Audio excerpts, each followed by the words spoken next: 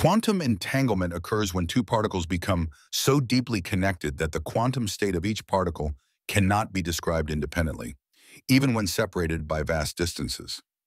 When scientists measure one entangled particle, its partner particle instantly responds in a correlated way, regardless of how far apart they are.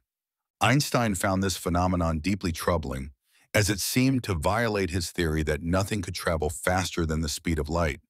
He famously called it spooky action at a distance, because the instantaneous connection between entangled particles appeared to defy our classical understanding of physics.